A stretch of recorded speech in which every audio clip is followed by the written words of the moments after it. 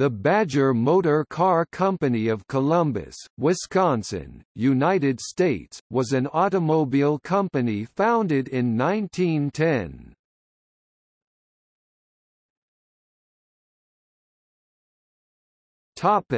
History.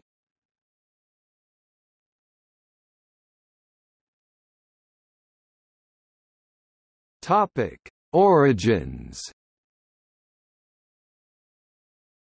In March 1909, E. W. Arbogast, who was the son-in-law of a wealthy grain merchant from Watertown, Wisconsin, was failing to persuade anyone there that he could build a high-power, high-priced car that he could sell in the medium price range.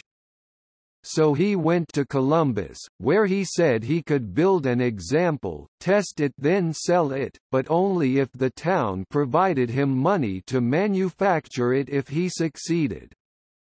In May 1909, he was successful. The company was created, with A.M. Bellick, a local clothier, as president, Charles E. Fowler, a local grocer, as vice president, and J.R. Wheeler, a local banker, as treasurer. The factory was completed in November 1909. Herman Wertheimer was the partner, who also was the mayor of Watertown, Wisconsin, at the time period.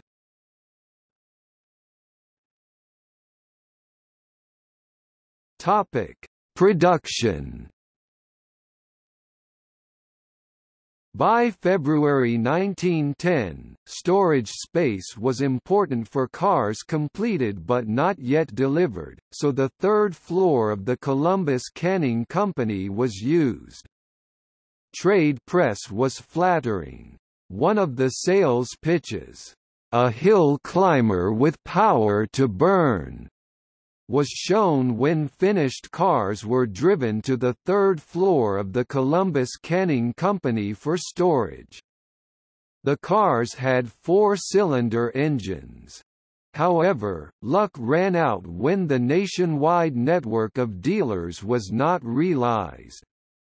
Dealers already up and running did not always have good things to say, such as one Los Angeles agency who said, "Motors too small and torsion rod weakness not improved." In April 1911, investors decided to hedge their bets by going into real estate. In late 1911, the company went into liquidation. Models.